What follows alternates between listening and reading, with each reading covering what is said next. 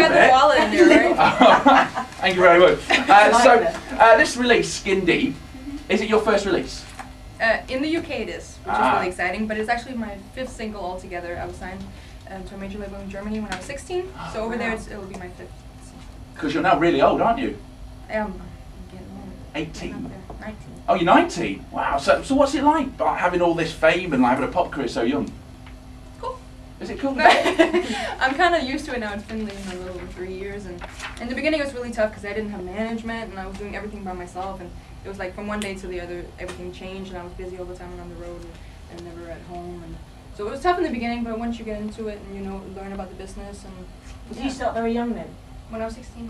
Yeah, is that when you completely started everything? Yes, yeah. That's when I quit school and went over, and I've lived in Berlin actually for a little over a year now.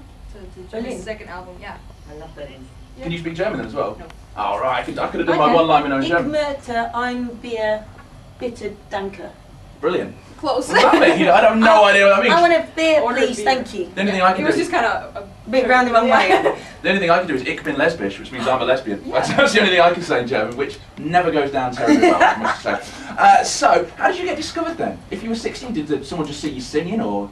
Well, I kind of met 2 Danish producers, and we recorded 4 songs, like a demo CD, they call it, and they sent it around to different labels around Europe, and then Sony in Germany at the time liked it, so they signed me when I was 16.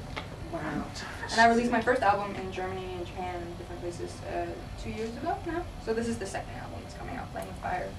And you did a song, Save Your Kisses for me. Yeah. Was that the Brotherhood Man one? Was that the what? Save all your kisses for me. No. It's Was it? same title, Was it's a different song. Was that Eurovision Song Contest song, wasn't it? Yeah, So I like Brotherhood of Man. I thought Do they you? were really groovy. Yeah. There you go. She doesn't like Shellcove, she likes Brotherhood of Man. So you also model as well, don't you? The face of Lacoste. Yes. What's it like? Do you enjoy modelling, or is that something you just sort of got thrown on your plate for? Yeah, I'll do it for a laugh. Well, the thing is, it's like not a modeling thing. I'm like an artist presenting the perfume because it's a Like cross J-Lo promotion. sort of thing. Yeah, you can say that.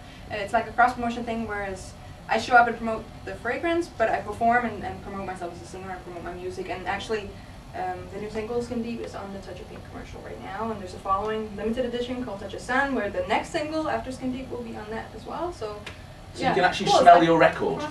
Hey, that'd be good, wouldn't it? A smell-o-vision Touch and record. smell. They did that in Germany. When people bought fragrance, they got a little sample of the song. Fantastic. So are you actually living in the UK now, or do you sort of just fly in? I just flew in this week. Yeah. Oh, really? My first promotion trip here, so it's been really fun. How do you find it?